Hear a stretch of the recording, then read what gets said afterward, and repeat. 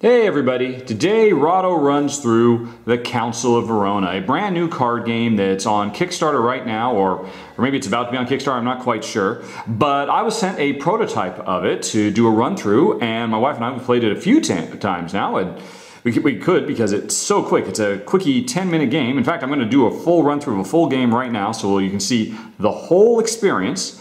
And let's just jump right into it. Now, at the beginning of the game, now I'm going to be playing a two-player game. So I've got my starting hand of 5 cards randomly drawn, and Jen's got her starting hand of 5. We've also got our little influence chips. They are a 5, a 0, a 4, a 0, 3, 4, and a 5. Everybody has the same chips. And in this game, these are the 3 cards that will not be in the game. We don't know what they are, but let's take a look at my hand.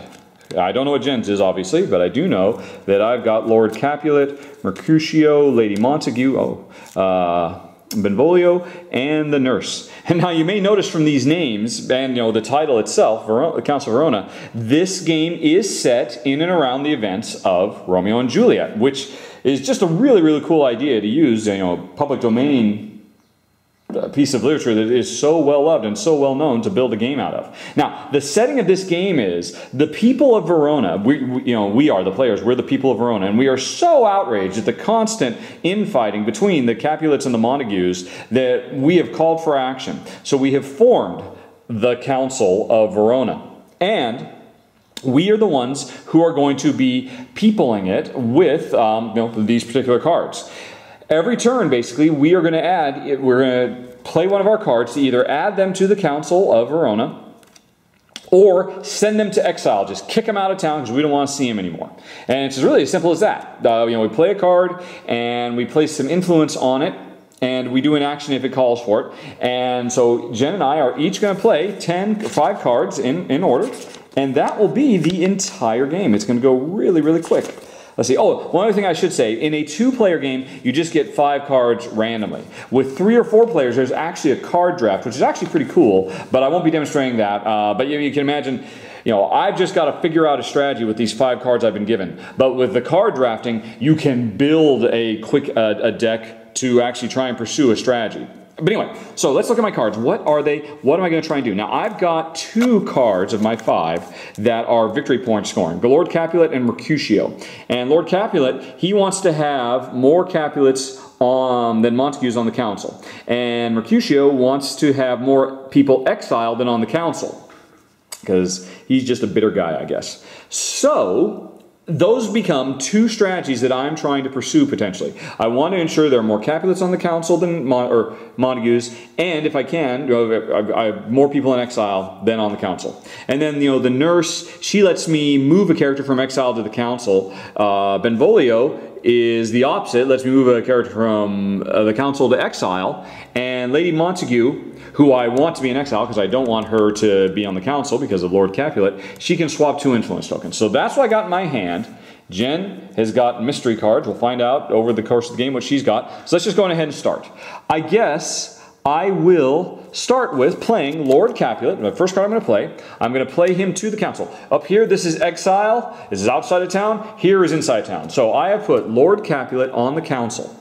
Now, after I've played him, if he has an action, I could do it, but he doesn't have an action. He's an in-game score. So I skip that part, and now I can place influence. Remember, I've got these 4 chips that you're supposed to keep secret. You're not supposed to let anybody know which chips you've played because they get played face down.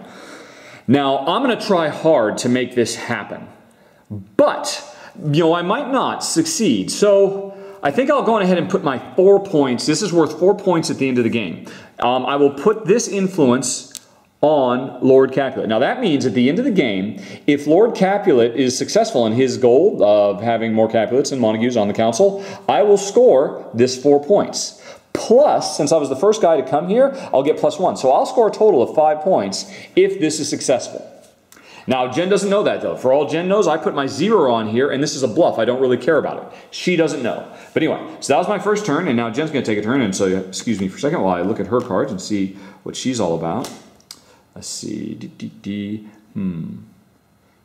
Okay. Well, for starters, she is going to play Juliet, who, as you can see, is a point scorer. And, actually, she's going to play Juliet to exile. Juliet is not in the town, which is too bad because, of course, I would like Juliet to be in town because Lord Capulet wants more Capulets on the council. But Jen has decided to exile Juliet. Now, Juliet, her scoring is if she and Romeo are together, either in exile or on the council, either way, then she will score her points. So now Jen's put that down, and I think she is done. She could place one of her influence tokens, but she is not going to. Now, she could put it on Juliet to start working on this, or she could put it on my card and start trying to score points off of this as well. But, you know, actually, will she? No, she's not going to. Because it's optional. You don't have to. You could save your chips till later. So Jen's going to save her chips, see how things go. That was her turn. My second turn, okay. Well, let's see. Move character. Move one character from council to exile. Move one character to exile. I'm going to now play the nurse. The nurse is a Capulet. Or actually she's two. She's neutral and she also counts as Capulet, so she can count for either. And what she's going to do is she can move one character from exile to the council. And I will move Juliet up here to the council. And you know what the heck? I will put the nurse down. So now there are 3 Capulets on the council, which means Lord, and now I'm pretty confident that I'm going to succeed at this. It's going to be unlikely that Jen's going to undo this, so I'm going to take my 5-pointer. So my 4 plus my 5. I'm really confident that I will achieve my goals of having more Capulets and Montagues on the council. And so I played the nurse. I used her ability to bring exile character up. And then I played my optional influence card. And now it's Jen's turn, and she's going to think about what she's going to do. Let's see. Council. Sorry, I haven't really looked at what it is she's got, so I'm not necessarily playing as smart for her as I could. Alrighty. Right. She is going to play Prince Aeschylus, who has 2 different agendas that he could score the game on. He will score if either there's an equal number of Montagues and Capulets on the council, which is in direct opposition to Lord Capulet, so only one of these 2 things can be true, or he'll score if there's at least 4 neutral characters on the council, and currently there's 2. And now Jen is going to place one of her chips. Let me see which one. She'll go ahead and place that one, and that was the end of her turn. Back to me, back to my turn. 3 more cards. The game's almost halfway over. Let's see. And now, okay, I'm going to go ahead and play Mercutio. I will play him in exile because remember, his thing is he wants more people in exile than on the council. And now, I don't know if that's actually going to happen because there's 4 people on the council, only 1 person in exile. I can move one, I can get another person out. You know, if I play Benvolio, I can get him out, and then he would be able to bring 1 more person out. And so...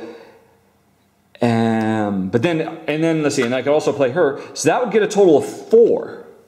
But the problem is, if I do that, I'll be tipping my hat. It'll be obvious to Jen that I'm trying to do this, and well, depending on what card she has, she might be able to undo that.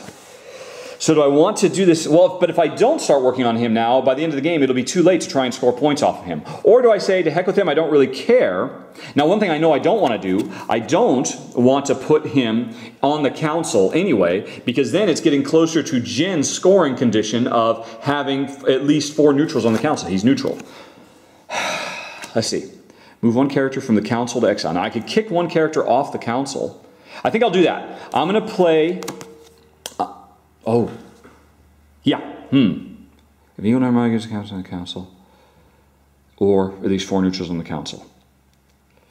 Okay, yeah, that's what I'm going to do. I'm going to play Benvolio. I will play him to exile, so he's not on the council. And his ability is, when I play him, move 1 character from council to exile. And I will move Jen's guy over here. Now, there's, so my Lord Capulet is still pretty happy. There's no Montagues on the council. And I've moved Jen off and thereby limited her ability to ensure that there are 4 neutral people on the council. So anyway, so that's my turn. And you know what? What the heck? I am so confident in this, I'm going to go ahead and play my last scoring one. So I have totally locked this in. And maybe Jen on her turn should have actually jumped on this so she could have scored some points with it too. But anyway, back to Jen's turn. Now what is she going to do? Let's see. Right. Okay. She is going to play Friar Lawrence, who doesn't score points but has an ability, which means move one character from Exile Council. Prince Aeschylus is coming right on back. And so now you can see Prince Aeschylus, once again, there are 3 neutrals. This is in play, and Jen is going to, she's going to put, so she's basically doubling on her own. She could be, we're really kind of going our own separate ways in this one. Back to me, back to my turn. 2 more cards. Okay, now, Lord Capulet is still good, although there is now 1 Montague, but what's the chances of 2 more Montagues coming up? Let's see. I think, oh, that would be kind of cute. Now, Mercutio, I don't think is going to actually succeed now. But I'm going to go ahead and play him now. Well, the game's almost over. Remember, he's the one who will score if there's more exile than on the council. Yeah, I'm going to put him in exile, because if I put him onto the council, then Jen's Prince Aeschylus, 1, 2, 3, 4, would have 4 neutrals on the council. So I'm going to put him down there. And, let's see, I've still got my last influence, which is kind of my bluffing influence, which really isn't all that great. But, what the heck? I'm going to go on ahead. I'm going to put my last 0-pointer on Prince Aeschylus. So Jen, who's been trying to ensure this thing happens, cannot put, once an influence is down, it can never move. And so by doing this, Jen will not be able to put another influence on this card, even though she'd like to, because she's trying to make this happen. So I basically blocked her with my guy that scores no points. Okay, Jen's turn. She's got 2 more cards. Let's see now, what's she going to do? So that can't...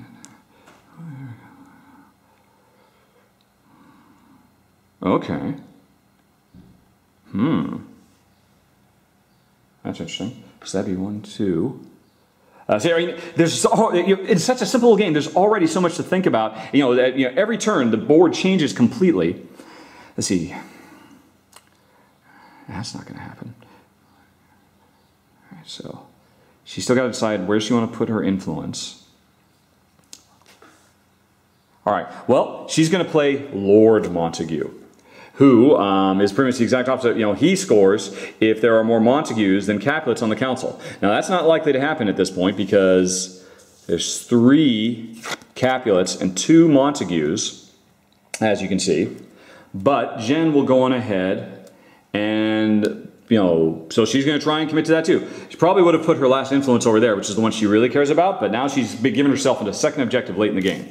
And now, my last card, Lady Montague, who, when I play her, will let me swap 2 influence tokens. Now, one thing I'm not going to do, I am not going to play it. She is definitely going to go into exile. No two ways about it, obviously, because if she were on the council, then Lord Capulet would be in trouble. There'd be potential of him not scoring, and I definitely want to make sure there are more Capulets and Montagues. So, Lady Montague goes to exile, separated from her poor husband. Oh, so sad. It is the tragedy of Romeo and Juliet. And her ability is I can now swap 2 influence tokens. Now, let's see.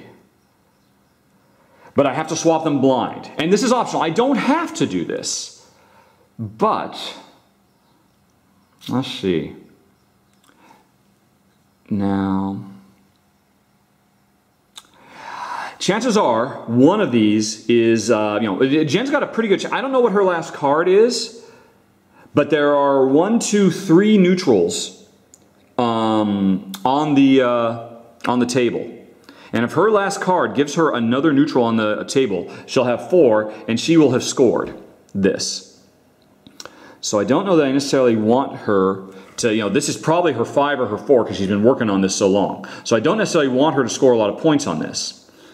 Or at the very least, so I probably want to, I'm going to assume she started with a 4, so I'm going to assume this is her 5. I don't know, but I'm going to assume this is her most valuable thing, and I'm going to go put this someplace else. But it has to be swapped. Let's see. I'll swap it with this. No, actually, you know what? I'll swap it with my own little 0, because basically, if this guy does score, at least I've moved him down, and so it'll score 1 less point. So I've basically taken 1 point. Even if this does score, I've taken a point away from her. So that was my last play. And now Jen's last play, what she got? She's got Tybalt, which is a Capulet, which isn't great for her because, so she's going to play this Capulet to exile.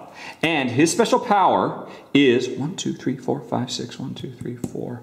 Ah, interesting. His special power is moving one character from council to exile. So this is going to be like the final thing that happens. So, if, in fact, Tybalt moves, like, say, Juliet into exile, now there's an equal number of Montagues. Wow, look at that. Just like that. So Tybalt moved Juliet into exile, and now Jen's got one more influence she can place. She can't get on here, but it doesn't matter. Some of this is no good because it's scoring condition. Let's see, this is no good. Because there aren't more Montagues than Capulets on the council. There's an equal number of Montagues and Capulets on the council. There's not 3 neutrals. What was the other thing? If an equal number of Montagues or Capulets... Oh, look at that! An equal number of Montagues and Capulets. Jen has succeeded in this. She's got one more influence. What the heck? Doesn't really matter. She's just going ahead and place it here. And that was the end of the game. Now we score. So what we do is, Mercutio, he nobody put influence here, so nothing's going to score. We skip him. Lord Montague. If more Montagues and Capulets on the council, he scores. That's not the case. There's an equal number of Montagues and Capulets. So none of these score. And they were Jen's 3 and her 0. So that's 3 points she didn't, or 4 really. That's 4 points she failed to get. Doesn't score points? Me. Here I put all my money down on this. But unfortunately, there is an equal number of Montagues and Capulets, so I score nothing for all of that. Which comes down to Prince Aeschylus, who, if the number of Montagues and Capulets on the council is equal, which it is, he scores. So Jen has scored 5, 9, 8, 9 minus 1 is 8 points, and I'm on here too, and I scored 0. 8-0. That is how the cookie crumbled. It looked like I was totally in control throughout this whole game. And in fact, if I'd been smart, when I did that swap, I should have seen the writing on the wall, and I should have taken my 5-pointer and put it over here, and then I could, still. Anyway, that was one very, very quick 10-minute game of Council of Verona, and I think it definitely showed, the ebb and flow of how the game goes. Now, if you'd like, you can go on ahead and push the button now to watch an additional play. I'm going to play the game a second time so you can maybe see some different stuff happen. Or also you can push the other button and go straight to final thoughts. It's your choice in 5, 4, 3, 2, 1. Thanks, everybody.